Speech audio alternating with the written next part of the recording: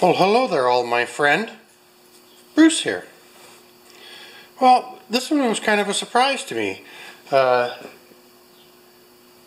We live on a cul-de-sac or a close or pull-through thing, and all the houses face each other and everybody knows each other quite well. And this is from my neighbors, 4 or 5 houses down. And these are really good mowers. This is the modern version of the best mower ever made. It's got the Briggs & Stratton 163cc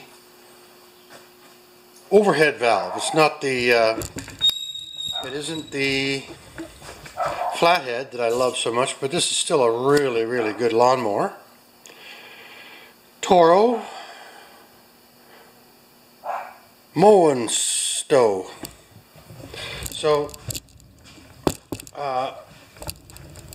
what I like about this mower is that some of these have the personal pace where the whole handle pushes forward and back, and those really wear out quickly. This is a much better system with the on-off bar and then the lower drive.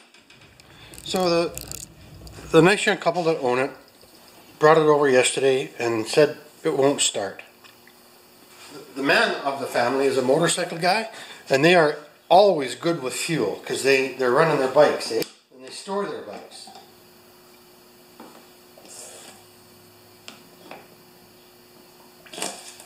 And that gas looks good. I'm going to put it right back in here. So I'm going to try and start it.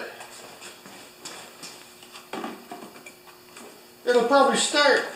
It didn't last night. I came in and I just yanked the cord. Come on. There. To there. Let's see if she goes. Automatic choke too, right? Oh! The old mower that starts and stalls.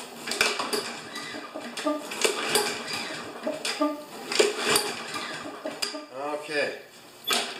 So let's get it on the bench, or up on the hoist, and we'll go to plan B.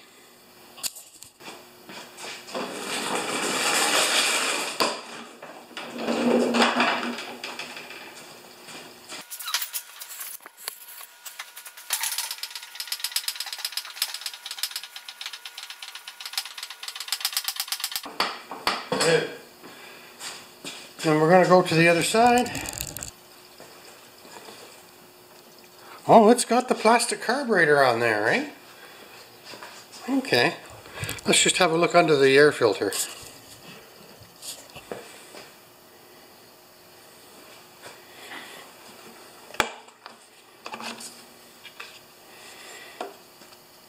Well, it looks good. Choke. Oh, the choke is open.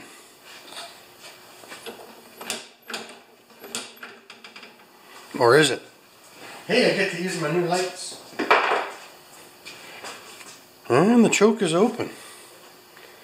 Well, it should be closed.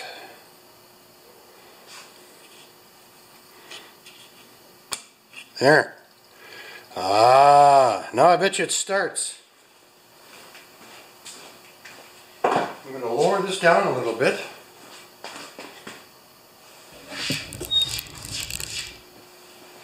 Sticky choke.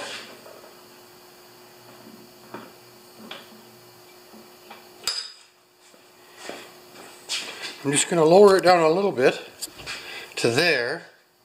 Everything's safe, I think. Well, it's going to start now.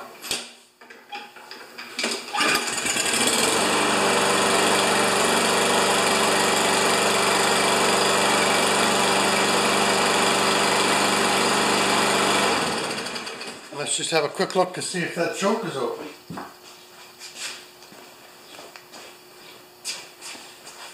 Sticky choke. What are those? 8 mils? Let's just find out.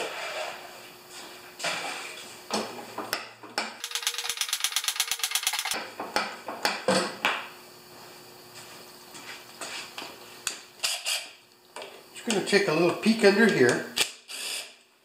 Nothing crazy. And that one's bigger, I believe, those two. There's 1, 2.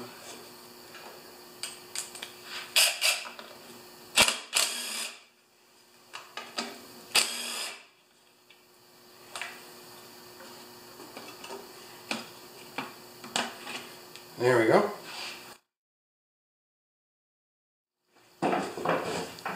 So I am suspect of a dirty choke. Just because the choke was stuck open. And in this temperature, the choke should be like it is right now, closed.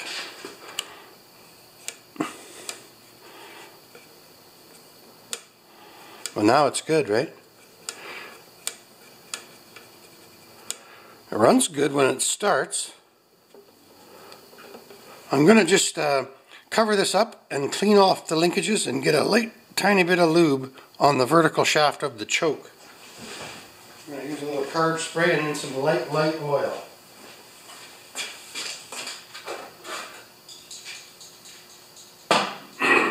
What do we use for a light oil, guys? Yeah, I got a frog stuck in my throat.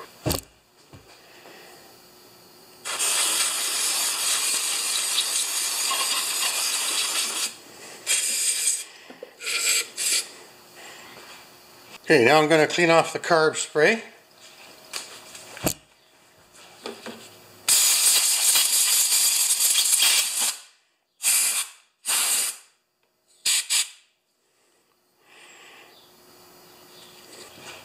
I'm going to take a little bit of lithium grease if I have some.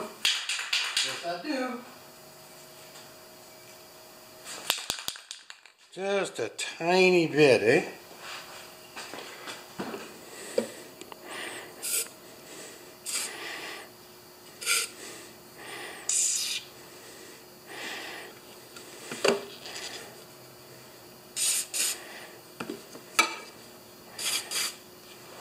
Okay.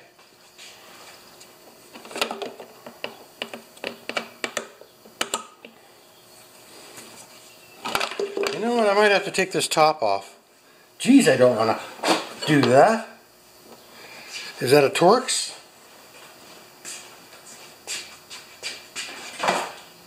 Or a Phillips? There used to be Phillips.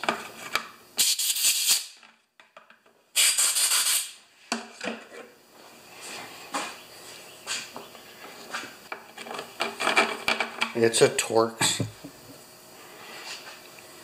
Man!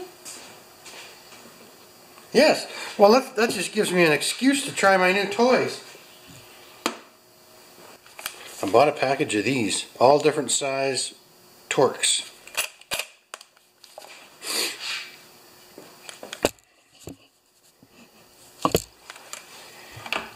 I gotta take a little bit of tension out of the rewind too. 1, 2. Is that it? Yeah, I think so. The two on the outside were threaded. 1, 2. Metal to metal. And then we got, I'm going to use just a little nut driver on these other two because they are plastic into plastic.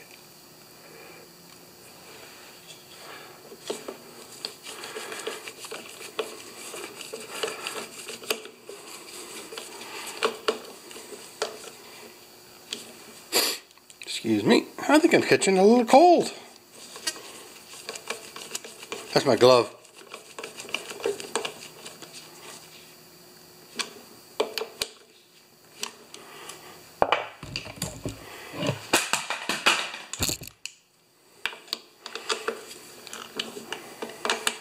Good.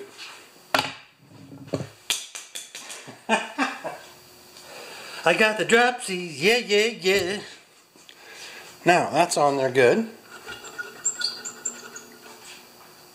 This is the typical, right here is the typical Briggs & Stratton choke. This heats up and takes the choke off. plus a little bit of wind from the vane also blows the choke off. Oh, I saw it stuck again, eh? Look at that.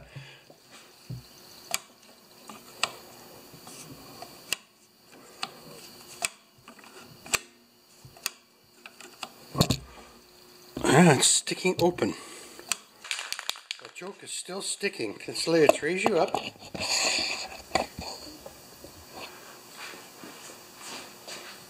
And if you look, can you guys see right there that the choke is sticking?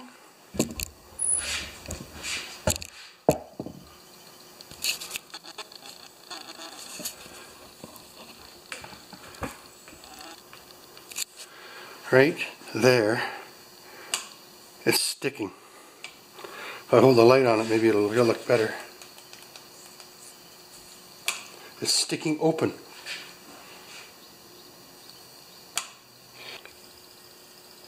Alright, I've moved it to just improve the light a little bit. I have to, so now that we have found that that the choke is sticking on that bar right there, you see that? We are going to disconnect. I don't want to torque on that metal bar while all this plastic is connected. I'm just being overly cautious here, guys.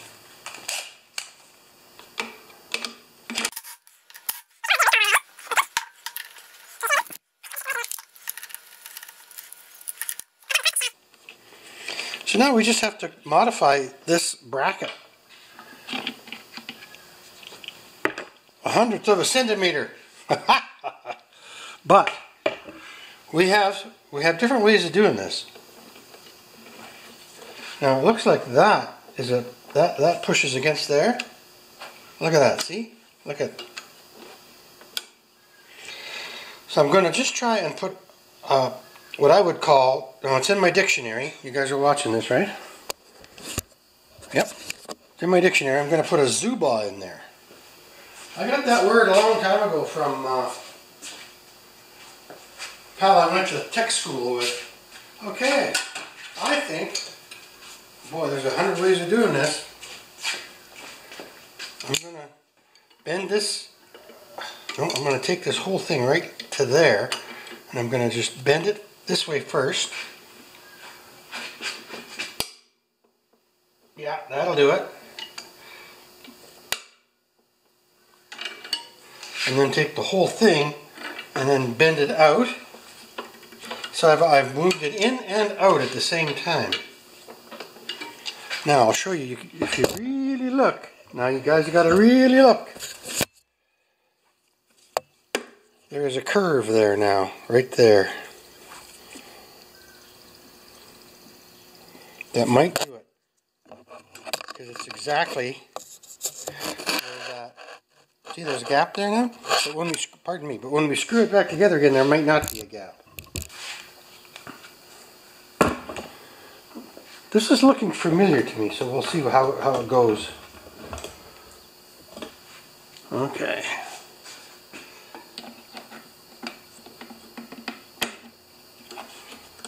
Always got to make sure you hook up that crankcase vent hose, eh?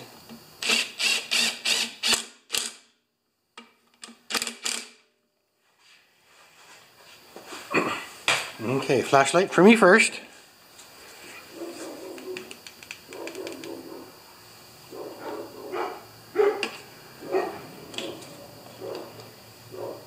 Oh no, there's a good 1/16 of an inch difference there now. I'll show you that. Can we get that little flashlight in there? Yes, we can. Okay, here we go. There's no binding there now. See if we can get the flashlight to shine from underneath. There, see the gap? We got it.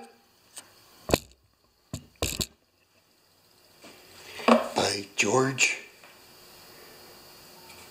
I'm just making triple sure now. So now I'm just going to adjust this. I'm going to take it and move it back to here. So this rope's not under, it has a little more tension on it. So there we go, guys. I'll just do that tension thing and we'll come back. Okay, here's a different angle. I'm going to use my new swag tool on here. We'll see if it works. We'll just got to get you guys set up in the right spot. I'm going to go to number 2 and just give this a squish. I bet you that's what they use in the factory. Number 2 slot.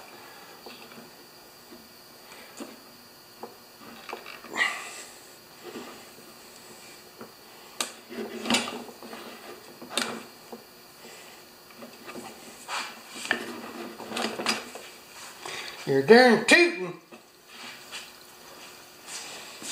So there you go, Mick. I used that tool again. That's going to work. Now we just put this in over top of that.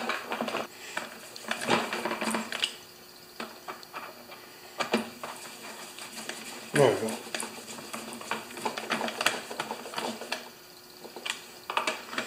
So I don't know if they use that swag tool on those clips or not, but it worked. And all this does is keeps the rope from going too far in to the rewind and then coming off the pulley. Lovely. Okay, we're going to back you guys up.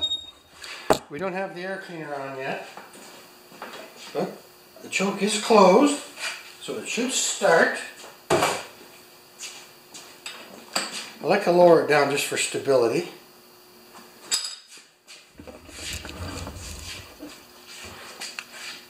Are you ready? Should start.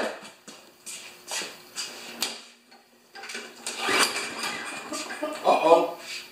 Although I did have everything disconnected.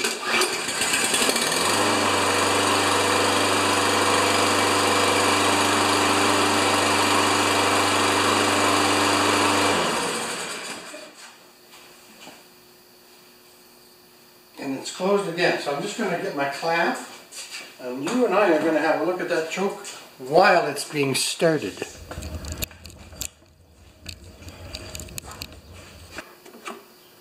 Please forgive me. Mucking around. It might shake loose.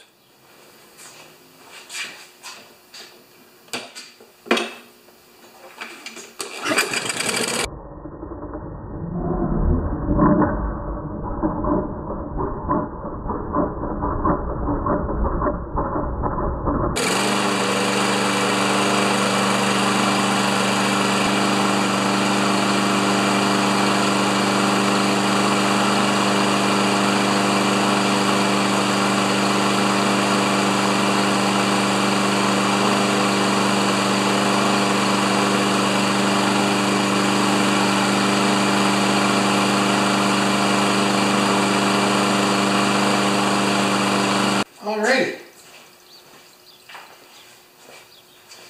So everything else, this machine has very few hours on it, so I'm just going to clean it up and give it an oil change. That was interesting.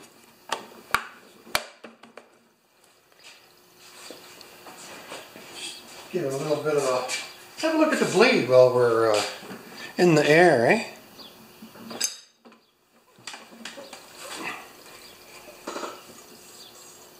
It's fair. I don't think it's worth removing any material from it. Looks pretty good, actually. I know it's dark, but it actually looks quite good. No gouges out of it. Okay, I'm just going to wipe it down and we'll do an oil change. You don't have to watch me wipe it down. Alright, it's been running for a little while. Now I'm going to use Jim's, my friend Jim's fantastic invention here. Take this off. Put it on the rag, excuse me, for going in front of you. And we will pop this onto here like that. Make sure that this is closed, this valve is closed. Now it might be a little fiddly right now. So let's just... I'm going to go right into my tiny container, not a huge, what do you call it? My first time at this, don't laugh.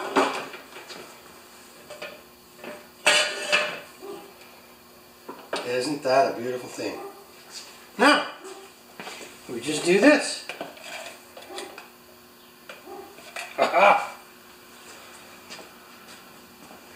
Well, you gotta love that, eh?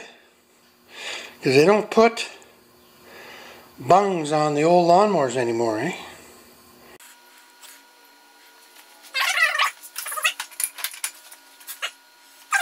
Thanks, guys. That's a cool deal, eh?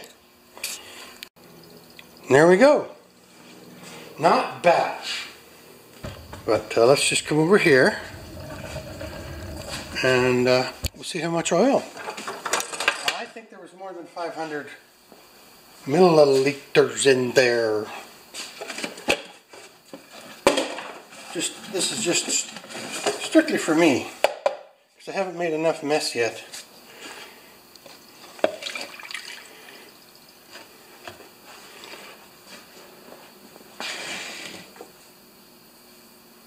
Oh, you had about 550 in there.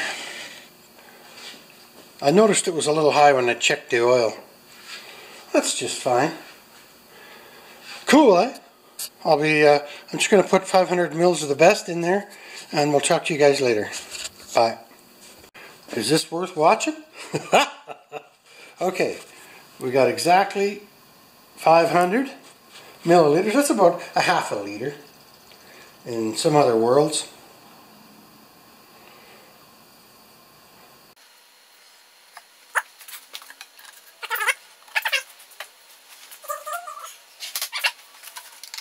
So, it's got oil, the blade's good, air filter's clean. I'm going to take it off the stand and we'll give it a test tickle.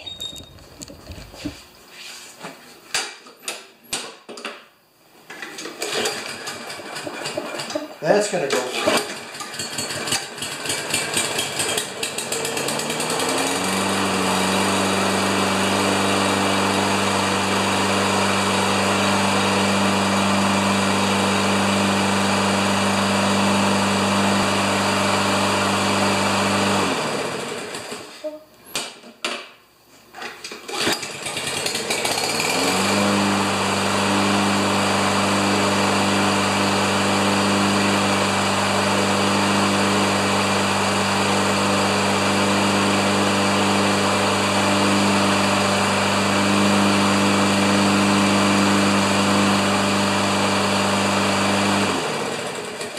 Okay, it didn't like to be tilted, so I will check it in the morning before I take it back to him tomorrow. Thanks for watching. Hi guys, Bruce here again. This is just at the end of that video. So it was bothering me. I remembered something about that choke getting caught on that little bar that holds the carb. And I went back and I remembered it was Steve from Steve's Small Engines, and I had no idea, but it took me a while to find it because it was in 2018, 4 years ago, that he did that video. So the old noodle's not too bad. I kept thinking, oh, I remember seeing something about that stuck choke on a brakes, and I found it on Steve's Small Engine Repair from 4 years ago. Crazy, eh? That's just fun stuff. We all do things differently, right? Thanks.